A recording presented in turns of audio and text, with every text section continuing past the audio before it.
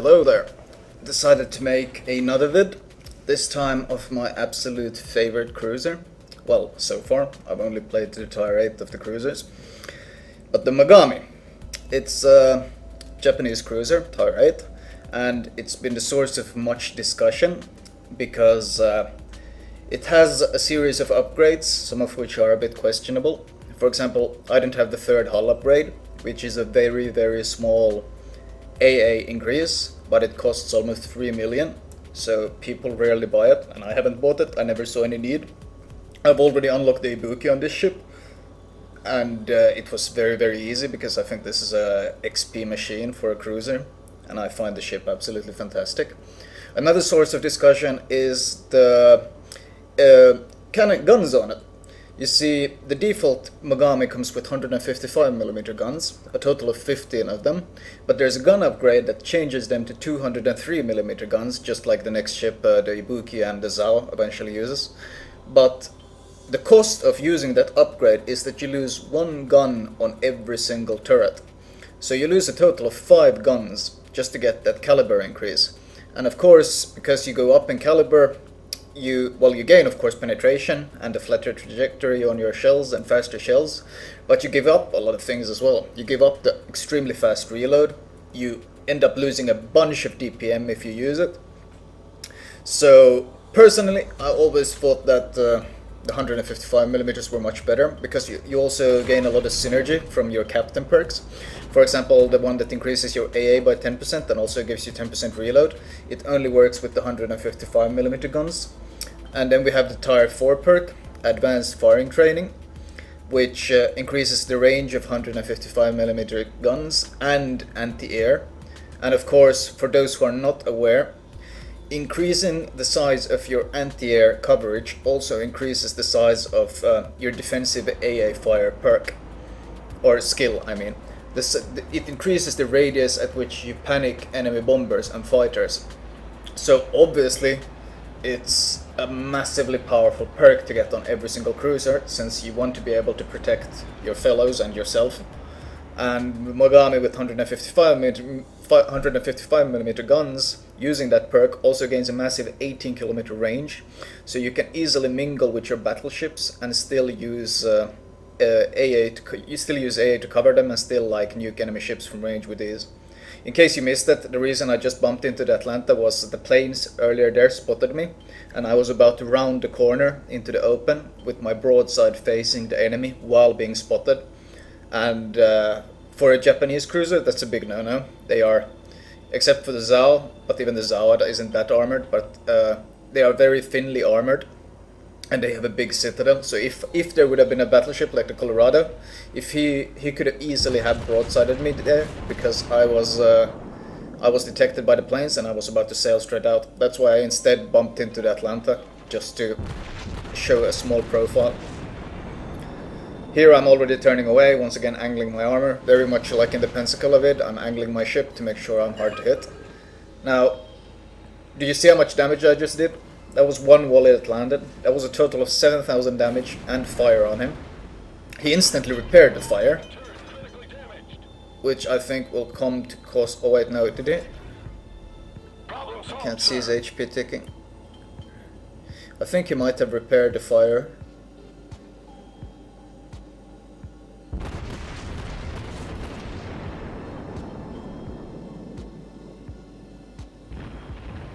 No, it's not losing HP. I think he blew his repair, but it's still affected. I'm not sure. I think I might have forced him to burn his repair there. And now he's on fire again by myself. And the torpedo, I think, is causing flooding, so he's moving very slowly. I think that one single fire I set on him at the start already doomed this Colorado to death. Now, of course, ability-wise, I'm using the premium repair and, of course, the fighter ship and defensive AA to help me both against carriers. This guy, you see how quickly he's melting. He's under me and Atlanta's fire. And the DPM on this Mogami with 155mm guns is actually 234k, which is almost 15% higher than the Cleveland, which is quite scary. Actually, no, it's more than 15% higher than the Cleveland. So this is like the Japanese equivalent of the Cleveland. It's basically the Cleveland on crack. Because unlike the Cleveland's 155mm guns, these 155mm shells have a much flatter trajectory and they travel much faster. I'm saving my defensive AA fire here, by the way, because we have 2 other cruisers here. So one of them will probably use it, or they will simply shoot down this plane. Yeah, there was no need to waste it there. I'm not going to waste it on here when he already has this much protection. I'd rather save it for when it's needed. This North Carolina, by the way, is playing exactly how you're supposed to play your battleship. He's not sitting around. Like, look at the bottom left, you see the enemy North Carolina sailing away, being a pussy. And then you see our North Carolina, who sees that they are lacking defense on this side, so he's leading the charge, he's tanking the damage, he's attracting the air, but we are able to support him, and basically he's leading the charge for us. And this is how you're supposed to play a battleship. You're supposed to be aggressive, and the cruisers are supposed to back you up. But this is a fairly big rarity on public servers, because people usually tend to be quite big pussies. But the Mogami, I already said the armor is very thin, but it does compensate quite nicely by the fact that it has a very, very low detection range, or concealment. It only has 12.1 kilometer from enemy ships. So you can literally get within 13 kilometers and open from complete stealth and be perfectly fine. And if you want to disengage, it's very easy. You just don't shoot for 20 seconds and you're stealthed again. So the Mogami makes up for its very thin armor by having very good concealment, which is something you have to learn to use. If you keep shooting while trying to run away, well, then obviously you're going to be detected the entire way and you're going to get damaged the entire way. And AP, once again, it's questionable when and where to use the AP. Like, I usually use it against Japanese cruisers at this time mostly. I rarely use it against American cruisers because I find them to be quite heavily armored. But Japanese cruisers, if they give a really good broadside, I'll go for it. You can see the amount of damage I'm doing on this guy, like constantly fires and constant damage popping up. And he's evading, he's turning, he's kiting, he's doing his best to get away, but just using my front turrets, I'm bringing 9 guns to bear. Oh, the Ryu is here? Okay, look at the top left. I have 30,000 damage done. That's not counting fire damage, of course, or yeah, burning damage. I have 30k damage done. And how many seconds do we spend here?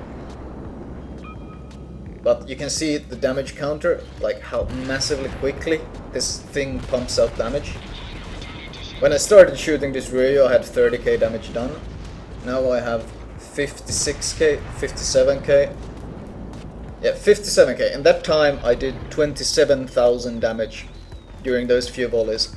Now I'm activating my defensive fire, of course, because I want to protect our North Carolina buddy, who led the charge for us, who played exactly how he's supposed to be. So in turn, I play my cruiser exactly how I'm supposed to be. I go for the enemy bomber planes and I activate my defensive fire. So I spread out all the torps, I spread out all the bombs, so he practically didn't get hit a single time.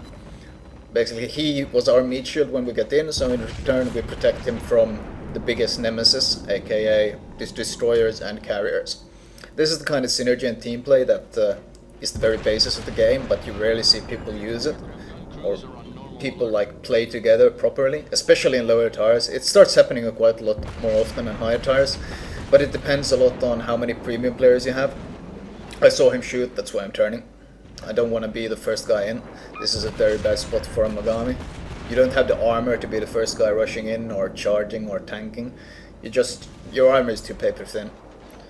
So I'm avoiding, angling my armor, doing my best. Now I see there's an Ataga shooting me from the front as well, and this guy has his cannons turned away. So I'm giving broadside to the North Carolina because I know where his cannons are pointed, and I'm pointing my bow towards the Ataga. So if the Ataga uses AP, he'll have trouble hitting me. Or well, doesn't matter what he uses, but with AP he won't get any nice citadels. Now, when you give your broadside to enemy battleships, like I'm doing now, you have to keep an eye out for his cannons. You have to constantly keep an eye out. Now I see the cannons are starting to turn, so I'm starting to turn away. I set the fire on him again, lots of damage. Yeah, his cannons are turning slowly, you see them turning, so now I need to turn completely. Now I'm gonna turn completely away from him. I don't want to risk. North Carolina can blow straight through me without issues. I blew my repair a bit quickly there. I shouldn't have burned it that quickly, but I thought that since the Ataga will go into cover, he can't shoot me anymore. But I obviously underestimated the arc of his shots. He can quite easily arc over those hills. We got another bomber plane going for North Carolina, and our Atlanta left him. He didn't stay and defend him, so this might be a problem. Because I'm staying with the other North Carolina, capping the point, but our Atlanta left the North Carolina, which can lead to trouble. If you go in like this, you shouldn't abandon your battleships. Then again, our battleship shouldn't have sailed away from us either. He should have stuck with the group. For him to run off like that, it's hard to decide whose fault it is, but it was foolish of him to split up. Because when you're facing enemy carriers, you want to like bunch up, make a blob, overlap your AA, overlap your defensive fires. Especially when you have the advanced firing training perk, which increases the panic radius, then you're able to really well cover the entire fleet. You can see how much damage I'm doing to this guy, like how many fires. I've already lost count. I got 8 fires done this game already. It's just, this is a fire machine. Now, he's probably dead by this point. I even set another fire on him, so I'm just going to ignore him. And now I'm going to switch to AP, because this is, as I said, a Japanese cruiser, and he's turning. He's about to give me broadside. That's the North Carolina dead. He's about to give me broadside, which is the opportunity I'm waiting for. I only use my front cannons, but I got AP loaded, so that's instantly a citadel and heavy damage done. Now I repair quickly here, because I don't want to lose a turret. I want to be able to bring my full broadside to bear. There's another Ataga that popped up though, which makes this quite scary. So once again, we of course have torpedoes on the ship as well, 10-kilometer range, they're quite useful. You see, this is the first time I even use them. People tend to, when people play Japanese cruisers, especially first-time Ataga players, they tend to think of the torpedoes as one of the main weapons, while the torpedoes are only an accessory. You see, once again, I'm activating my defensive AA farm, because I want to protect our North Carolina. Because of my increased radius, I know that I'm already panicking the fighters, so I don't even have to look there to know that the North Carolina will be just fine. I'm panicking the fighters to the extent that they won't be able to get any decent damage on.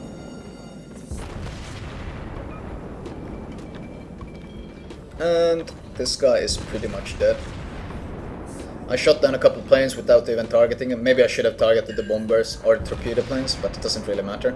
And the torpedoes I shot earlier, they scored a hit on the other Ataga I was talking about. So now I'm no longer afraid to push up, because he's so low HP and my Ataga body is tanking some damage right now.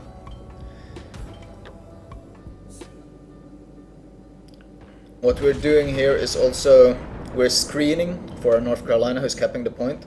We know there's a Fubuki here, based on the amount of torpedoes we saw, and he got spotted briefly.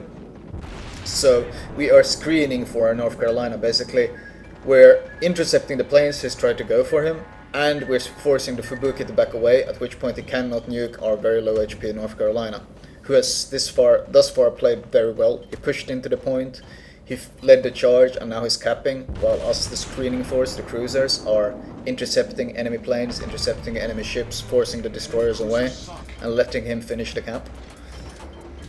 Which is exactly how it should be. How you're supposed to play it. I took target on the torpedo plane just in case, if he tries to go for me. I don't think he'll get close enough to do anything before being shot down. Yeah, he got shot down. And you see the Fubuki, even though he's smoked, he's forced to back away, because we got 2 cruisers pushing at him relentlessly, so he cannot go and harass our North Carolina, which is the target he would want to harass.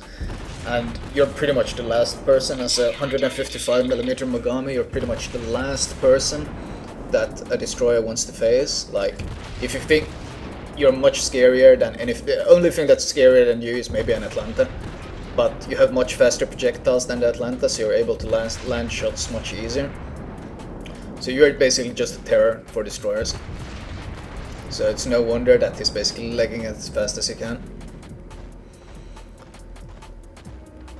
And you can see at this point, even though I don't have the fully upgraded AA, because I only have 2 hulls worth, I don't have the third, which is a small buff, I've already shot down 18 planes. Even though I haven't even been trying to shoot planes, I've just been shooting them down and defending my battleships on the way with the help of AA fire.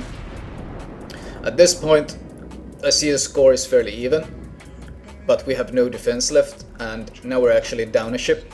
So I am going to charge straight for this North Carolina, and keep forcing this Fubuki back, and make sure that any sort of fire they land, any sort of shots they land will be shot at me instead of the North Carolina. I'm basically the bait at this point. If I sink, it doesn't really matter, because the North Carolina will secure the win for our team. So I'm basically running up to be the meat shield. Oh, the Fubuki. He fucked up, or he got brave. Don't know which, but you don't want to show yourself to a Mogami. He's very much dead. And I was just about to shoot down the torpedo planes once again, intercepting for my North Carolina buddy, and the game is over. 19 planes shot down, almost 200 hits. A nice amount of XP for myself. And a total of 148,000 damage. So, and it was a 15-minute game. So it ended up being quite a nice game to showcase this ship, really, because you got to see all the different flavors and all the different abilities that it brings to the table, and that's probably the reason why it's one of my favorite cruisers in the entire game. I don't know how well the Ibuki will match up, but we'll see that later.